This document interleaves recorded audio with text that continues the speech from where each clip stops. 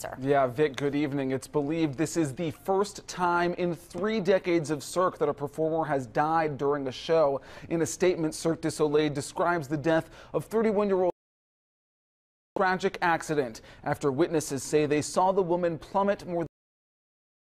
Audience members took to social media expressing their shock at what they had seen, but it was clear many of them did not know the woman had died. What you're seeing right now is some video of Ka, not last night's performance, some file video we have. They say last night's performance, however, was halted for a moment, then a voice recording played letting them know the rest of the show would be canceled and that refunds would be made available to them. A spokesperson for Cirque said Grande debuted with the original cast of Ka when it opened back at MGM in 2006. In another statement, Cirque's founder Guy Laliberté said he is, quote, heartbroken and completely devastated. Ka has been canceled for the indefinite future. Much more to come on this story tonight on Action News Live at 6 and 11.